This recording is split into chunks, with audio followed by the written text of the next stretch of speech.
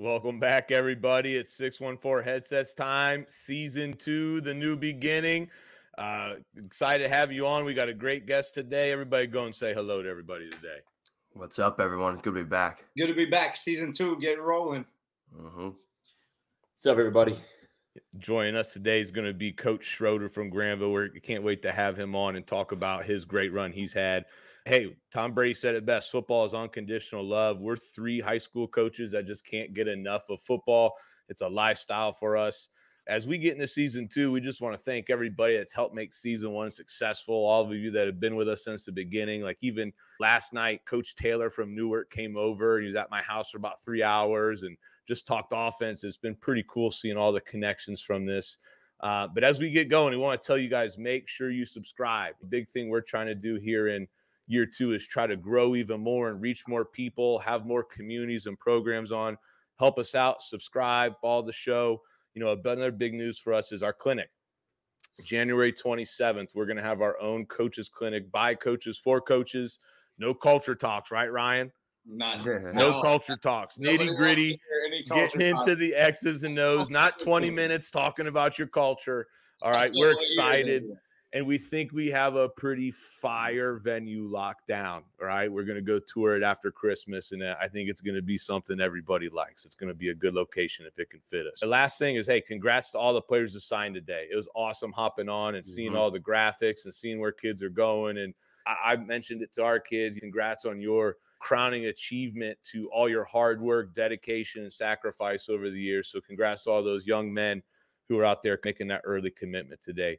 Without further ado, Donovan, tell us what we're going to get into as we get going on this episode 1 of Season 2.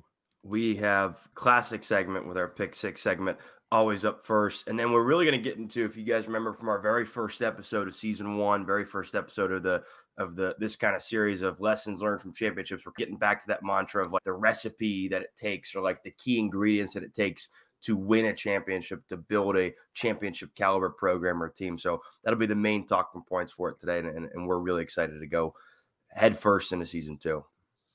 Hey, before we get started, hey, 614 Headsets is brought to you by Fundraising University. Fundraising University Ohio offers a variety of fundraising efforts that helps football teams run profitable, effective, and fast-paced fundraisers designed to raise the most money in the shortest amount of time to reach their fundraising goals. Fundraising University Ohio is locally owned, operated, and with their 6-step blitz system will help your team maximize profits. As a current coach himself, Brent Maxwell with Fundraising University will sit down and help you pick, plan, strategize, and execute your fundraiser that will allow you as a coach to focus on your practice time, prep time, player development, and personal time. If you're interested in Brent running a fundraiser for you, you can contact him at bmaxwell@fundraisingthelletteru.net or 740-501-8946. So all you coaches out there who are getting ready to plan your off season, hit my man up. I know Coach Sayers already is planning on it. All right. You'll find nobody better to dominate your fundraising with. All right. All right, Ryan, tell the people about this wonderful man we have on today. I'm excited for this dude. We've been able to connect through one of the coaches that I first ever had on staff. And I met Wes one day. He came out to our practice just to check it out my first year. And he was probably like, oh, my gosh, this is crazy here. This is terrible. But he's done a phenomenal job. I feel like ever since I've known him, all he does is literally win. His record overall is 52-15. He's 38-8 at Granville. I feel like he sent me the longest list I've ever seen of coaches awards, which is amazing. It's long. No, it's great. It's awesome. I wish I had that many too. So he's bear with me here. 2023, 2022, 2021 Licking County League Coach of the Year, 2021 Central District Coach of the Year, 2021 Division III Coach of the Year in the state. Then in 2019, when he was at Lima, he had Northwest Conference Coach of the Year, the Lima News Dream Team Coach of the Year, Northwest District Coach of the Year, or he was at Allen East, and that's 14. What was that? 14-7 there too. Yeah. That's a long list of coaches. Yeah, to be clear, I didn't send you the list. You asked. I didn't. I sent my resume and I said, "Here, you want off." I wasn't. And it's great. It's a phenomenal resume. Hey, who better to have on for a recipe for championship episode. I can't wait. In fact, we Coach, we played you in a 7-on-7. It was a great competition there at DeSales. I think you beat us. I think that was you guys won and woke our kids up that day, and I was impressed with a lot as I saw. So I've watched from afar. It's the first time I've ever really got to talk to you, and I'm excited for it. Coach, go ahead and just talk a little bit about your run. What's brought you to Granville? What do you got going on? What are you excited about? Yeah, so I started at Lipstick, my alma mater, small town up by Findlay. Went to Lima Senior, got my first teaching job, went there, and then was down at Old Tangi Liberty for a few years, and got my first head coaching job at Allen East, like Coach Sayers said, and did that. And then from there, I moved back down here and got the Granville job. So that's where I've been for the past 4 seasons. So yeah, I moved around a little bit, but it's been a lot of fun. Moved in and saw different levels and different styles of football. So it's been pretty cool. Love that. Pick six time. It is time for pick six. Let's round robin at this time. So it's not just 2-2-2. Let's round robin. All right. I'll start off with mine. First one. This came to my head. I like to do like a football one and then a random one. So I'll start with the football one first. I got you. Should Florida State have made the college football playoff? That's a great debate. Oh man, I think Alabama's the better team. So I don't know. I think they're more deserving, but I don't know if they're going by, if they had in the rules where it said, hey, if a player injury can hinder a team, then it's in the rules and Alabama's better. So I think if you really ask yourself, like, okay, yeah, Florida State, maybe they deserve it. But if you really are honest with yourself about, if you're a football fan, you can't even argue that Florida State's a top 10 team without that quarterback. You can't make that. Nobody can make that debate. And who was it on I don't know if you guys watched the playoff show that Sunday or whatever. One of those guys was just going, it was his hell bent to defend Florida State. And I'm like, he doesn't even believe this. Like, there's no possible way he believes this. As an Ohio State guy, we want Michigan to lose. And, I think Alabama gives us a better shot there. So. I tend to agree with that. So I might have missed it. What was is it the 4 best teams or is it supposed to be the 4 best? Yeah, that's I don't know. But then if you do that, like Ohio State might still be in the mix, but Georgia's probably still in the mix. Georgia's still in the mix. Yeah, I think Georgia's in there. If you got 4 best teams, I know that's the slippery slope there. That's why I don't know. I think for me, it's principle. They were undefeated. They need. I get it. I see both sides of the argument. Yeah. What are you, Ryan? I just don't think there's an argument for the other side because now you just taken what's been like natural. Like if you win on every game and you don't get to go to the championship or the playoffs to go as a big school from a power conference. No matter what, your quarterback gets injured. I don't care what happens. That's why you coach and that's why it's next man up. That's what we like to believe. Right? I get it. I'm not. For me, it's very interesting. I know I've had injuries after injuries and won some games that the Beechcroft game this year, I didn't have my quarterback and we could have just said, okay, we're not playing. You know what I mean? And be done. And we won our regional championship. Our quarterback tore his ACL in the first playoff game. We won that with our backup. So I get it. I get the. Yeah, so you can't even do it, are you? You lost the quarterback, went to the regional championship. Yeah, but we were winning. Like Florida State was, I don't know, they weren't playing well when they were playing close with a 5-7 Florida team. If they blew them out like Ohio State did with Cardell, then it's okay. Then they should be in. But they struggled. They about lost that game. Thank God we don't have to do this any longer. Yeah, right? yeah. We'll finally get what the people deserve. Just wait. Now it's going to be the 13 team that doesn't get in. Still better, though. Still better than what it was. Yeah. It definitely is. Sayers, are you up or Stout? Are we bouncing this off to you? I'll go ahead and go up next. I got next. What's the number one for you activity that you and your family do for Christmas time, since we're right around Christmas time now? Generic answer is hang out with family. We don't really do anything too exciting. We do the Elf on the Shelf for the girls, but we have it set up where we spend time with her family, just our family, and then my family. So nothing. Our kids are too young to be traveling, so that's what we do to stay. Coach, let me ask you a serious question. You talked about Elf on the Shelf, and I went on a little rant the other day. There's 2 types of people in this world. There's the people who Elf on the Shelf and it's within their family, and then there's people who Elf on the Shelf and post it every day for the whole world to see. Are you a post it every day? We do not post. My wife loves it, so and my girls get so excited, so I think them get excited. But No, we don't post it. But I do see those posts, and then we'll get ideas, and I'll send her an idea. Say, hey, I got an idea. You know. And here's my here's my hot take. We do it. My daughter loves it. You just don't have to post all 24, 25 days. Just post a couple of them. Ryan, on the other hand, every day it's his elf on the shelf. It's, ooh, what did Coco do? You know, the good thing is, though, our elf's name is Buddy. He's a savage. And here's the thing. I've posted, like 4 or 5. You can't even name. I haven't posted every day. You chilled down once I took my hot take.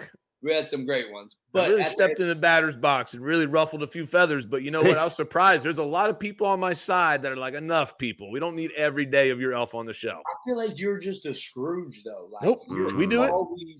You're always grumpy about everything, though. There's never a time Stout's just overall happy. I saw a great. They can be. Hey, look, no joke. They can be 12-0, 12-1, whatever they want to be, and then Stout's just so mad all the time. I saw a great post on Twitter, and maybe when I have kids one day, I'll do this. They did like the elf on the shelf for like a couple weeks or whatever, and then they left like just like completely clean, like chicken wing bones in the shape of an elf, and was like a little note that said like, Santa thanks you for like your gift to him, like Merry Christmas, and freaked the kids out. I'm like, I'm gonna do that whenever I got a couple kids. I saw that on my belt. too. All right. My first question is a Christmas one too, Ryan. I'm not a Grinch. We're in the spirit together, baby. All right. What is the best or worst Christmas gift any of us have ever received? Bonus points if it's worse. I'll let you think. I'll go ahead and tell you my best and my worst, okay? There's the 9-year-old me whose Christmas is capped. It was the best Christmas. I capped too early in the Christmas game.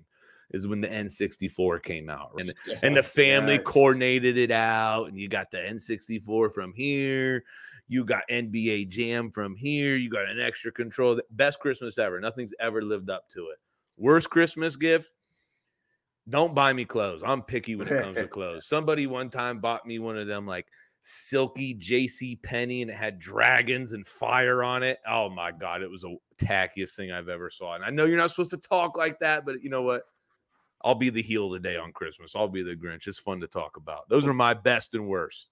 I would say my best is very similar. As we got Madden 94 for the Super Nintendo, and we played. I just remember that it was a pretty big deal. I played Madden. I'm a Madden guy from when it first came out. I love that game, but I remember vividly being a kid playing that. So there you go. There you go. What about your worst though, Wes? I don't know. That's what I was trying to think. I don't really think. It's hard to think of a worst. I think my mom tried to get me like a Ohio State thing. It was like a tank top, and I'm like, oh, yeah, I'm not. Yeah. So I was like, hey, look, it's like a short cut off tank top. Like, why? Don't try. It's not gonna work. I feel like it's always closed. It's always the worst. Like it is. When I sit back and think about it, I have a couple that are closed, and I feel like for me, my best though is you guys are definitely way old. Getting whatever you just said, an N64 and a 1994 Madden. I was born in 95. Were you? Yeah. See, I remember playing Madden 94. That's crazy. See, so for me, 1994. It's called 94. Go ahead. See, it's too old for me. But my best Christmas gift was the PlayStation 1. That's what me and my brother got on one of the Christmases. And then it was also mixed with it too. We got Madden with it. And then we got MLB.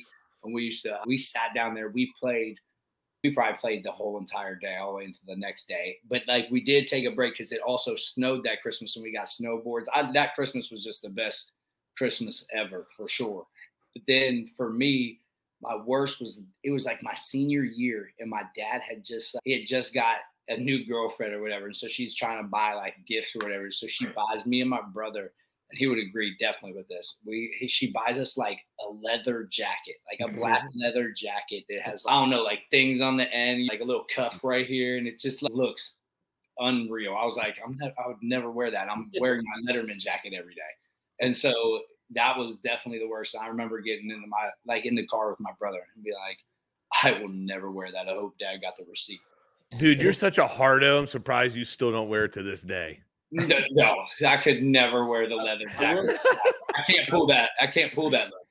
I will say though, I'm thinking of one of my best gifts though. I was a big jersey guy, and I got Glenn Big Dog Robinson from the Milwaukee Bucks jersey at one Christmas, and I was so pumped. Hey, let's hear Donovan's. Donovan probably got gifted a house. Coach, you don't know this, but Donovan lives one of the best lives. If I get reincarnated, I want to come back as a white. Now, Go ahead, Donovan. yeah. Hey, you want to talk? Donovan's honestly been the most privileged person in the coaching world, in the world of playing. He's just not playing, but coaching. Yeah, I've been pretty lucky the first 2 years. First 2 years, it's been fun. I'll give you my worst gift, and it wasn't. You got to hear me out on this because you're gonna be like, "Why is it the worst gift?" But there's a point to it. My uncle gave this to my brother and I Christmas morning. It was either Christmas Eve, like after Christmas Eve church services, or like Christmas morning, something like that, like afternoon, something like that after a church service. And he gave us Nerf guns, and they were like the open face ones where it's just like the bullets are sticking right there. There's no plastic or anything in front of them. So my brother and I took the caps off and we put thumbtacks in the Nerf bullets. And we were like 8 and 4 at the time, I would guess, maybe like 7 and 3 or something like that. And we were chasing each other around, shooting each other with them. And then eventually one thing led to another, got my finger caught in that door and cut right off. So it was a whole long train of events that led to that if you look back, that was the worst Christmas present. So it sounds good until the very end. It was real fun until the very end. We go around with just darts sticking in our arm. Huh? I feel like it's your own fault though. It was definitely my own fault. Yeah. So don't blame the Christmas gift. That's not. I gotta blame the gift. Wouldn't have happened without the gift. Let's hear the best. Best would have been. I think we were still in a condo, and just me and my mom and dad. They got me a Buzz Lightyear tent from like the old like 90s like animated Buzz Lightyear show, like the space capsule. And I remember as like 3-year-old being obsessed with that thing, so much to the point that when I moved out, they tried to throw it away, and it's now sitting in my garage because I'm like, that thing's not going anywhere. So I got a Buzz Lightyear tent sitting in my garage right now next to my car. I just got my son a Buzz Lightyear Jiu-Jitsu. It's the new thing. Nice. It's fire. He loves Buzz. My daughter's getting into the. She asked Santa for a Woody. She wants Woody and the dinosaur. So that's what Santa's bringing. Yeah, nice. Something about the Toy Story, man. All right, Donovan. Next one. All right. What's better, a cold drink on a scorching hot day, or a warm drink on like a bitter cold day, like you just came in from shoveling snow? Cold drink, no doubt about it. I'm not a big hot drink guy. I don't drink coffee in the mornings. I drink ice. I have ice water in here. I can drink ice water all day. I'm a cold drink guy anytime, but that's me. That's a fact. Me too. I'm a cold drink guy too because I don't like coffee. Coffee doesn't do it for me. I'm going to drink a Celsius every morning, Lonnie, something like that. I'm not drinking no hot coffee at all. I'm a coffee drinker, and I'll still say the more satisfying would be the cold drink on a hot day. I'll go cold. I was curious. I heard that at work the other day that people were talking about like how good hot cocoa was and how they like it better than like a cold beer or something. And I'm like, I don't know about that one. Let me bring that up. So that was. You got a bunch of construction dudes saying they'd rather have some hot cocoa than a cold beer. Dude, when you're walking around out there the past few weeks for 8 hours a day, yeah, they want some hot cocoa instead of a cold drink. They want some hot cocoa instead of a cold drink. I don't know. I think you're working with some soft construction workers. Yeah, there ain't no grit on that squad. No wonder they're taking so long in all the projects. Good Lord. Oh, dude, let me get some hot cocoa, please, before I go hit the nails. No, that's not. Bring them some coffee when it's 15 degrees out there. They enjoy it. It hasn't even been 15 degrees yet, dude. It didn't get cold till this week. Dude, I'm telling you, a couple weeks ago, it was like 26 was the high. There's a wind where we're at. It's a wind tunnel. It's bad. Dude, anyway. Ryan, save this guy, please. Yeah, I'm good. But both of mine are Christmas. I love Christmas time right now. I usually haven't liked Christmas. In the past, I've always been called a Scrooge and a Grinch. But this year has been great because my son's about to be 3 next month. You know what I mean? He's like believing in everything. He's like all about every single thing we do with Christmas. He loves driving through the lights. I got to know, what's the #1 Christmas cookie for you guys, though? We did this a couple episodes ago. No, movie. This one. No. Good Lord. My fault. Wait, I just meant movie. Say monster cookie, but the Christmas. No, movie. Because I was thinking of the movie. Why did I say my Elf? fault? No, you cannot go yet, Donnie. It's our guest always goes first, Donnie. I had to get it out. Someone's gonna say it. One of you guys is gonna say it. I had to get it out. Guest always goes first. Who is this guy? Go for no, it, I respect it. I was gonna say Elf, because I'm debating, but it's probably Christmas Vacation. It was Elf or Christmas Vacation. We always had that debate. And I'm a big Christmas Vacation guy, but Not a fan. Oh, Elf's great too. So I'm good with either. Donnie, go ahead now. Actually, I take back Elf. I don't even remember what it was called, but it's like the old animatronics one from the 50s, 60s. You're talking about like old Rudolph ones and stuff? That was like the first Christmas movie I remember seeing, and that was always my favorite. We'd always watch it on VCR, like when I was young. So that's probably my favorite. How long has it been since you watched your favorite Christmas A movie? long time. They're on like Amazon and Freeform, dude. Yeah, you don't have to have a VCR anymore. No, maybe I'll go back and buy it or rent it for this Christmas. All right. I'm going to have to go with either Christmas Vacation, but just to throw another one out there, more on the new side, I'm a big fan of the Four Christmases. I'm a big fan of that one as there's a new school one. Mine got to be Home Alone. That has to be my favorite for sure. Underrated. Sticky Bandits. Home Alone is definitely my favorite Christmas movie. And I would have thought Elf was, but then I watched Home Alone again this past week in class. That's what we watched. And so for me, I was like, dang, I'm back to the one in this movie to be my favorite. And I've watched it twice now since. Way to stick to the content standards, Ryan. Great job. No, that is with ours. All right. So I'm going to break the Christmas spell. Almost, it actually fits into your favorite here, Donnie. But I've talked about on this show many times my belief in Bigfoot. All right. But it's winter. So I have to ask, Coach, do you think Yetis are real? And if so, where do you think they live?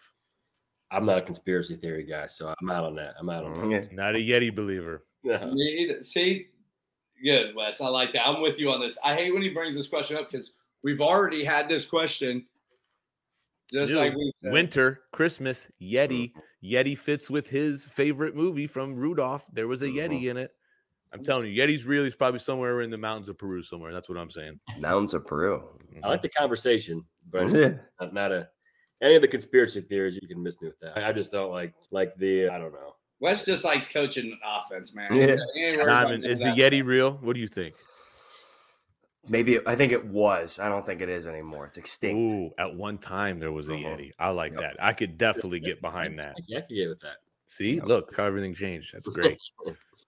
Great question. Let's get going in here. Let's talk to this man about what he really does. With the 2-page list of Coaches of the Year awards. Let's get into it.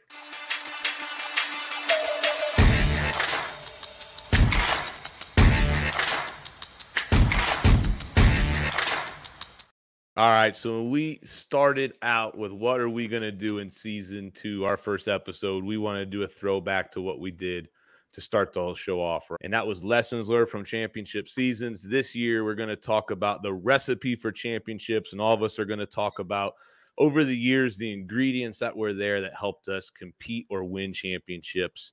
And we're not going to be rude here, Donovan, and it's time now that we're going to let our guest of honor today talk about it, considering he probably has more than all of us and couldn't have picked a better guest to go through this. But, Coach, you've been winning them back to back. What are some of the things that have been in your program or on your teams that you found won championships? I think there's a lot. I know Ryan doesn't want to talk about culture, but I think that's a pretty big piece. Culture's okay on here. We're not at clinics. It's okay here. Okay, good. Talk about what it really does take. We're good with that right here. People just want to hear about you, but yeah, at the clinic, you're not hearing that from us. Yeah, no, I get it. Because I think it's obviously it starts with good players. You have to have good players in comparison to what you're playing against. But I think like the relationships you form and like being able to hold dudes accountable and being authentic and being yourself and coaching kids hard, and then them taking that difficult coaching to heart and responding, and then that just bleeding over. Because I was talking to a friend of mine about this not too long ago, and he's like, you don't realize when it happens, but it just happens where that culture just shifts to like belief in what you're doing and confidence in what you're selling. And it's like just constantly doing the same thing over, and the kids all buying into it, and then them holding each other accountable. And then it just like feeds throughout the program. So that's the biggest thing for me, is like just the belief from the kids, the organic interactions. We keep track of organic high fives is what we call them. It's like just dudes, teams that a big play just happens and they're celebrating by themselves. They walk off and nobody's dapping them up. And then you see teams that one of their dudes makes a good play and they're their face, picking them up. And I just think that's because then the next guy wants to be that, make that play, and then the next guy, and then it just like snowballs. And I think that genuine care for each other is. It's funny you say that, and it brings me back to Coach Jeff Castle. He was our offensive coordinator for like a year or two at AU, and he brought that out and he rolled that out to us, and he called it meaningful touches. Yeah, He looked up like all this statistics on championship teams and the meaningful touches, and then us being a bunch of smart asses. What do you think we did at camp that day? We ran around like slap hands, meaningful touches, like just slapping hands like that. But it is true, and it's actually really funny. Like I actually had a college coach one time ask me, like, "What's your real opinion about player X?" I'm not going to name him on here. And I gave him my opinion, and he said, "Yeah, we knew something was wrong because when we watched this film, we noticed nobody celebrated with him, and he didn't celebrate with anybody. And that was the reason they didn't offer him." Yeah, that makes perfect sense. I think that's. And I tell our guys too. I'm like, if you don't want to celebrate, if you're not happy for us, don't do it. Like I don't want anything fake around us. Everything's got to be real. And then kids will do it. They'll buy in or they'll find their way out of the program. But that's funny that if I was a college coach and I was recruiting guys, there's no doubt I'd look at their interaction with their teammates because that tells you how they're going to interact with the guys they're going to be around. I think that's actually really, really interesting. When you, in an ideal world, you got a program, you got a culture that like, no matter who's there, that kind of attitude and that kind of spirit rolls into year by year. But every now and then, I'm sure we've all seen it, whether we played or whether we coached, like you have like a group of guys that graduate or you have a group of guys maybe that stop playing football and like that the people that lead that charge are gone and like you're missing something. And so in your experience, like when that spark needs reignited, does that have to be like a player thing to reignite that spark, or does it have to start from coaches of like, I'm going to pour some gasoline on here and give them all the matches, and then I'm never going to light this. They have to figure out how to light it themselves. Yeah, no, I think it's true. Every year, I think every team goes through it. This year more than any because we only had 9 seniors and we were wondering who was going to step up and who was going to fill these roles because last year we had twins on our team that were on our team from sophomores and they just always brought energy to practice. And I think it's interesting you say, I think a coach can foster those conversations and put those environments together. Like you said, put the gasoline out there like fire. You have to I think the kids got to be the one I think you got to help put them in situations where they can make them feel comfortable and safe at practice where they can be themselves and have fun but still get after it. But I think the coaches have to foster it, but they just got to be like, they got to guide it and let the kids form the culture. Change kids. Yeah. You unmuted yet, Sayers? Because you were talking. Yeah, we all saw that, Ryan. We're just waiting for you to jump in, brother. No, you guys are good. I was muted for a second, but I was just saying that I agree with what you guys were saying previously. I was going to say, for us, we just say, like, party at the football, right? Make sure you have a party at the football after every play, like, no matter what. Pick your guys up, too, and protect them. But for you, though, how do you, right, you guys don't have necessarily the biggest of teams, right, all the time and stuff. And I know we had talked during the year or whatever, or after the season, you had a lot of injuries heading into the last game of the season, right? Like, how are you able to get your guys that are young guys and stuff ready to play in those big games? They're ready to play in, like, the second rounds of the playoffs, the third round of the playoffs and stuff, and step up. Like, what is the key for you to get those guys that are next man up guys ready? Yeah, I think that a buddy of mine coached at Avon the last couple of years. They've had quite a bit of success, and I just pick his brain. Like, what do you guys do? Or because he coached with me when I was at Allen East, and I'm like, what do you guys do? And he's like, any chance we can, because they're not going to hurt us for a series. Even some of those JV guys, we'll throw them out there for a drive here and there, just get them some live reps when you may be up 14, 21, and they're not going to kill you in a situation. And then you can coach them off that, and you just kill them that way. And I just the belief in them, talking to them at practice, talking to them on Saturdays, and just constantly coaching them up. It's all it was a challenge. We were putting guys out there, and we won't put guys out there that we don't think are bought into our team and what we're trying to do. If they're not, they just won't. You just won't play. So we had guys playing both ways a lot, and so it's trust. I use that word a lot with our kids. At least I do on our side of the ball. The kids want to talk, and it's just, hey, you might be a really good athlete or a Friday night athlete, but the trust might not be there. Trust might not be there from the culture side. might not be there from an assignment side. I might not be able to trust that you're going to do what you need to do. Like, sure, you're a great running back, but if you can't fill and pick up a block or you're not willing to, we can't play you in certain situations. And I think trust is a big thing, and that's what we say. And Ryan, you brought up a point. Like my first ingredient I talked about is adaptability. You talk about we've all had injuries and things come up, and even year-to-year adaptability, right? Like one year your team might have a different identity and you have to change it to match your personnel the next year. And so I said, just find ways to win with where your personnel is, whether it's year to year, or even week to week. Like if you look at our season, we hit a stretch where we had to adapt some, and we had to change and lean on our running game more than our passing game at times. And we even had to adapt within the year with our practices. We start out doing things one way, and we start to see like we got to adapt to keep it fresh, or we got to adapt to do some more walkthroughs and things. And so I think really championship teams adapt year to year, and they adapt well within a season with what's going on. I agree 100%. Fact. I think that was like one of the ones I wanted to put, but I saw you put that in the script, and I was like, that's a fact. And that's why high school football coaching is so unique, because we're not out recruiting guys, handpicking guys for our offense and what we think we can get done. You have to adjust to what you have coming up, right? And some years you don't lose that many players. Some years you're going to lose 15 seniors, which is detrimental at times. But then it's also like now you get these young guys up and get them rolling. But that's just one thing I always like wonder about is like, how do some teams, maybe I could be better in getting those young guys ready. You know what I mean? Those are things that I think I always question is like, how do some guys, because we do have some guys that are ready, but then we throw some guys in and they just don't look like they've ever been coached before. And it's just okay. That's not forget everything. You know what I mean? It's not even what we do. Like we have never coached you to do that. And so it's like, those are the things that I think that's what keeps me up at night. I feel like in this coaching thing. Sure. Yeah, I think you said it, and I don't know if this plays fully into it, but like kids that sometimes don't look like they're ever ready, and maybe it's the prep like during the season, maybe it's the prep in the off season, but whatever it is, it like about that prep.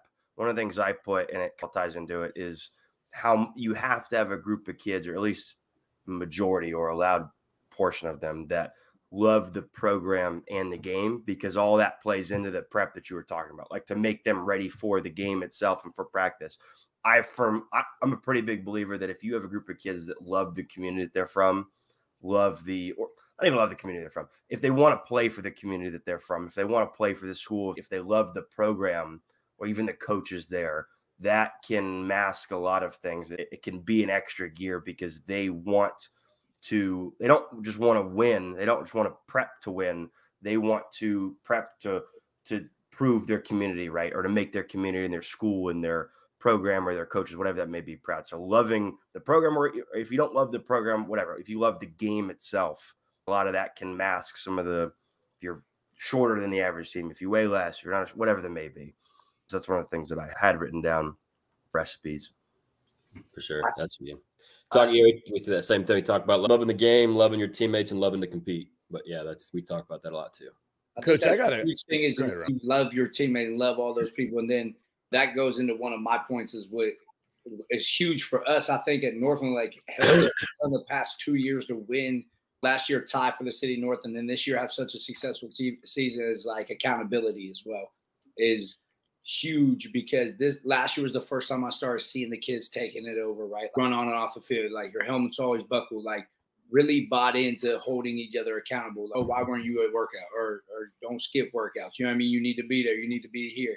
Calling each other, making sure guys were at practice and all summer, not just sometimes, but they were always working, and it took our kids to hold them accountable. And then also I feel like something that I started to do during the years, like holding the position coaches accountable, because if I'm going to hold your group of kids accountable, and shout out to I know he's going to listen to this, my receiver, Coach Phelps, because I gave him up downs with the kid once. Like both of them did up downs, right? No, okay, his helmet's off and unbuckled and he's talking to you. Like every day our thing is you don't unbuckle your helmet or take it off until you're out water, until you're like there standing at the water. And so that's always been my expectation, always been my rule. No questions asked. And the kid had his helmet off and was just standing there talking to the coach. So Then at that race, okay, the coach didn't hold them accountable. So how am I going to just up down the kid for that? So they just both did 10 up downs. Come on, you made your assistant coach do up downs because this player took his helmet off? I already told them that's what it was before we went out there. Jesus, Joseph Stalin over here. I already what in the world? That's what it was. Man, you would catch me on the bad day and it would be on. I already did before once. I know. We're going to open up that story right now. That's for later in the season. At the end of the day, I told them before we went out there, we ain't playing around. If your guys' group is talking, messing around, if they don't have their helmets buckled, because it was a time that we were in this part of the season where we could just you can get lost, right? You're playing teams. We were playing guys that we had seen, right? Centennial, then we played Whetstone, and we played Mifflin all 3 in a row. That, not saying that they're not good, but like they weren't up to our tier last year to where we knew we were just a better team overall. We had 60 kids. They would have 23. So it was tough sometimes when we played those 3 games in a row after beating East like a big game. Like we had to hold our kids accountable and our coaches like to still get the best out of everybody, even when you have like easier games. I got a question, and this is something, Coach, you're in a position where I guess your teams have been winning championships consistently now for more than just, hey, we win it and then we don't for a couple of years. You're what we would say at the top of the mountain, right? And how do you keep your players hungry for that next championship when you've been up there for so long? And that might be hard to answer, but just from our personal experience, 2 years ago, it was chasing that championship that our community had in 21 years, and our kids were hungry. It was a belief. You could feel it. It was determined. Like you could feel it on them in a Friday night every time. That's what they're out there to do. And then last year, it was almost like that group had used to win a championship. They didn't seem as hungry day in and day out or on a Friday night. And so I don't know if you maybe have a strategy or some ideas and maybe how you've done that or things you've seen. Yeah, you're definitely, I felt that too in our Final Four run, because we never went to a regional championship before, and we went to that one and won it. And I felt like our kids they weren't satisfied because we were trying to win it all like everybody, but it felt like a weight would maybe been lifted off our shoulder. The next year we lost 21 seniors. So that next group had to prove themselves because we only had like 4 or 5 guys. So they're like, hey, we can prove that we can win too.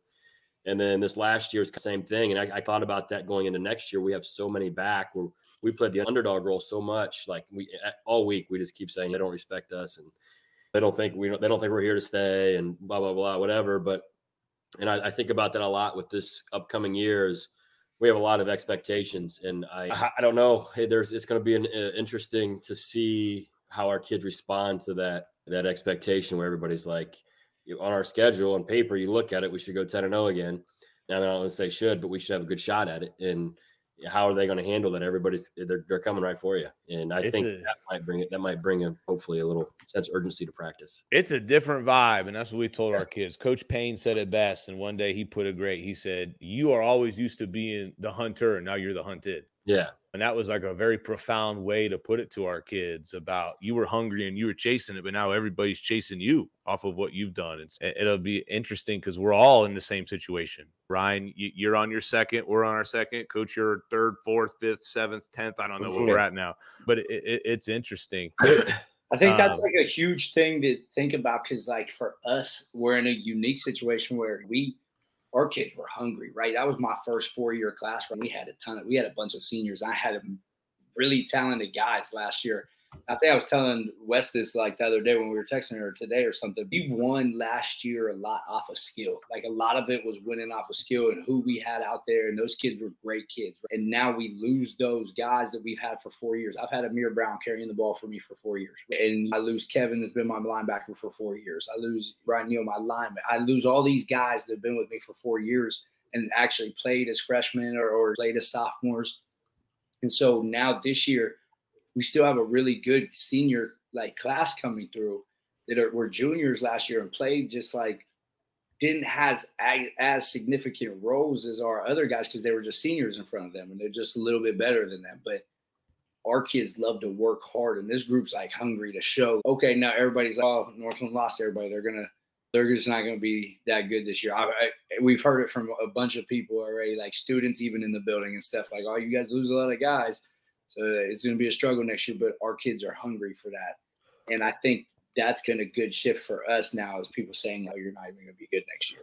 I think part of that too, and I think you see it a lot with teams that have consistently won or contended for championships, is like that unwavering attitude. Right? That's one of the things I had written down. But like, even if you have teams or kids that like have been on the outside looking in, right? They've been on those teams and maybe they didn't play, or maybe they were a freshman and so they weren't really a part of the team. They were part of the program, but they weren't a part of the teams.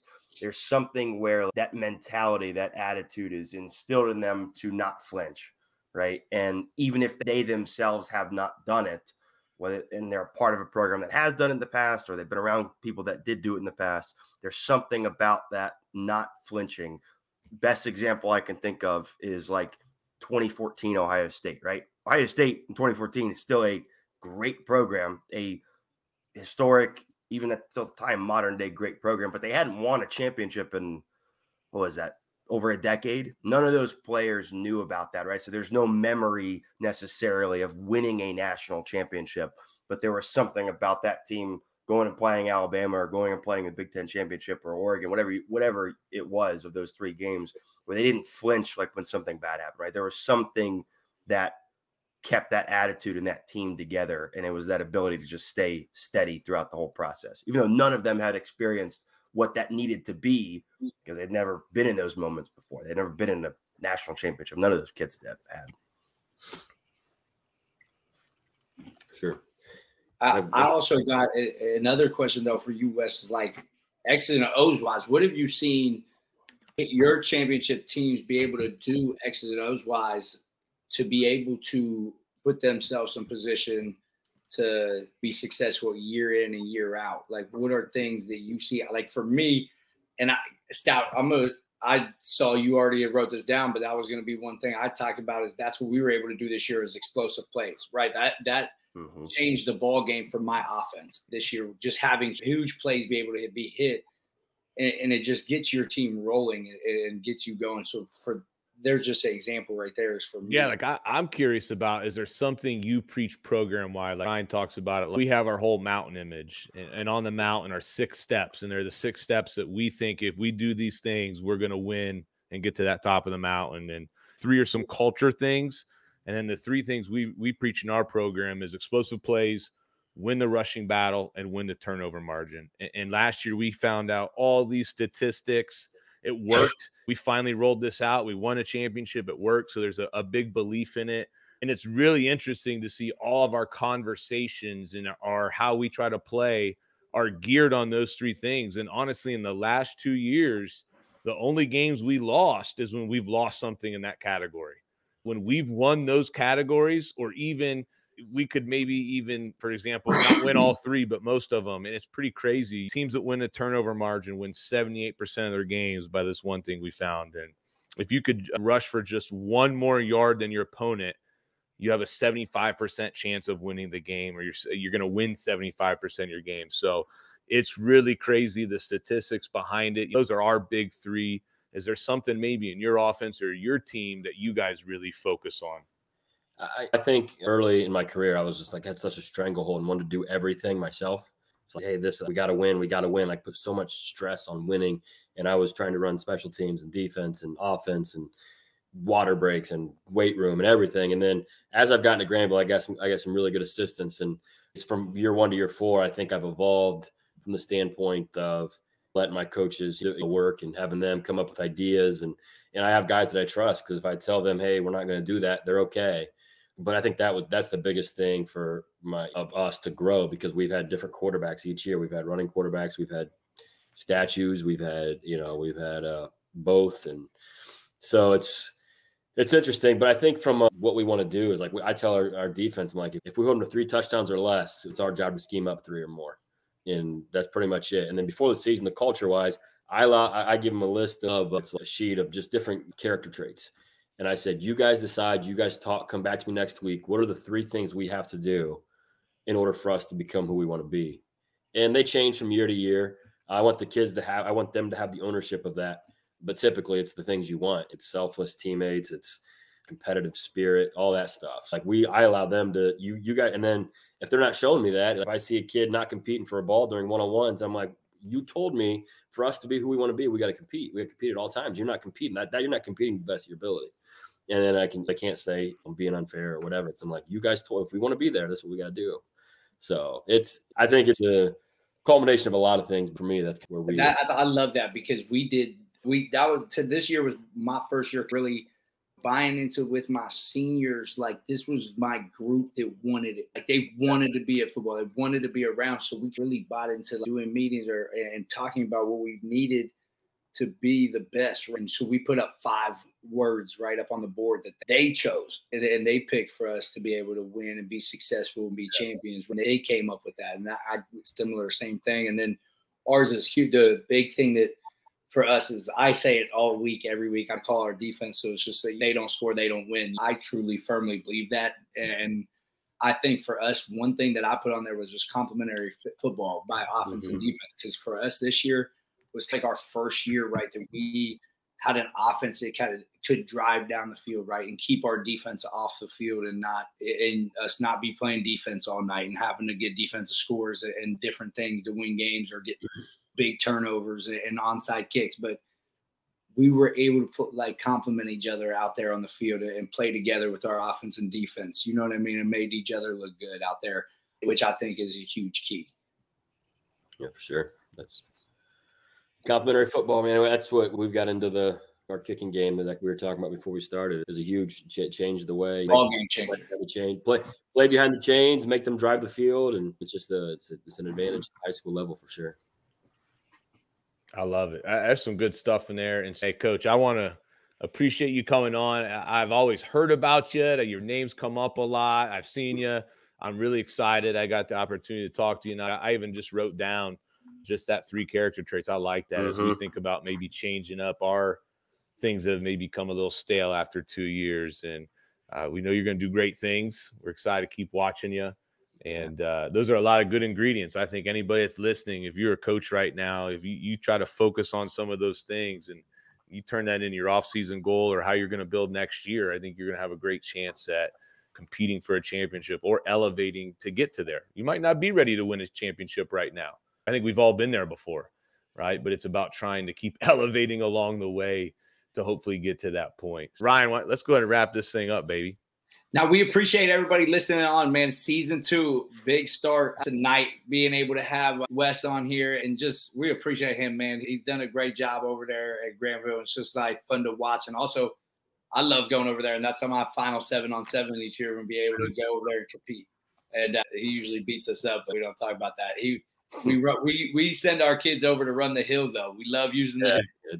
It's beautiful. But no, we appreciate everybody. Make sure you subscribe, though, right, Stout? We got to get our subscribers up and get ready for this year. We also sent out a newsletter too. Stout created a nice little fancy newsletter for everybody as well, so that you can see what we're doing all year. Yep. We're going to try to maybe do some this month on 614 headsets. We're going to actually try to get into some content stuff too, some X's and O's, some favorite plays we've seen over the bowl games and things, and put that out to you guys. So make sure you get an email or you see the link, subscribe. We're going to try to put out some good stuff and keep growing what we're doing. Donnie Mack finally got a week off work. We're going to be able to sit down and do some things in person this week. Next week. Yeah. Be a good time.